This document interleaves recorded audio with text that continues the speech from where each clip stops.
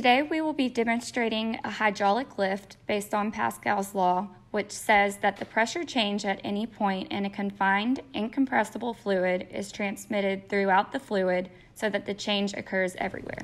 The hydraulic lift is an application of Pascal's law, which allows us, through his equation, force over area equals force over area, to lift a heavier object using a smaller force. We built a small-scale hydraulic lift using the following household items: a small syringe, a large syringe, tubing, and a scale to weigh the objects.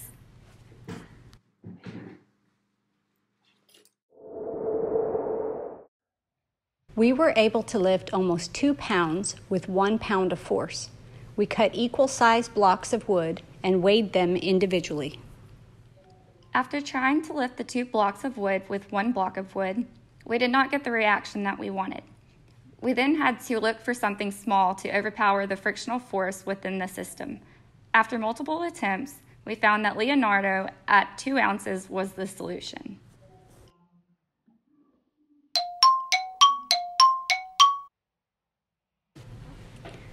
Pascal's equation tells us that we should have been able to lift 29 ounces with 10.44 ounces.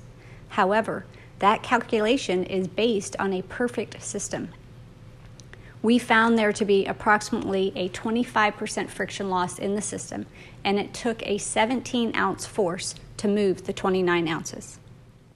We calculated areas for the small and large syringe and our tubing, and then we calculated our lost contraction and lost expansion in an effort to find where the friction loss in the system was.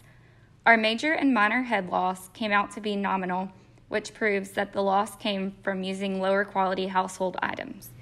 In a real-life situation, the components used for the lift would be extremely high quality and properly lubed to lower the percentage of loss. When a force acts on an object over a distance, it is said to have done work on that object.